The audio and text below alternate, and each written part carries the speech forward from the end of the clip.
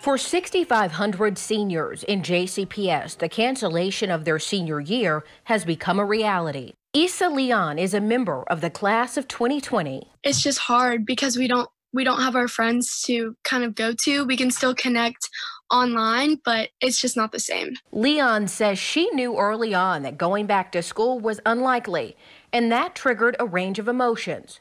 But when she thought of the bigger picture and the severity of the virus, it helped her cope. Once I put it into perspective that, people are losing their loved ones, it makes my sacrifice a lot easier. While older students may understand the sacrifice they're making, younger ones may not.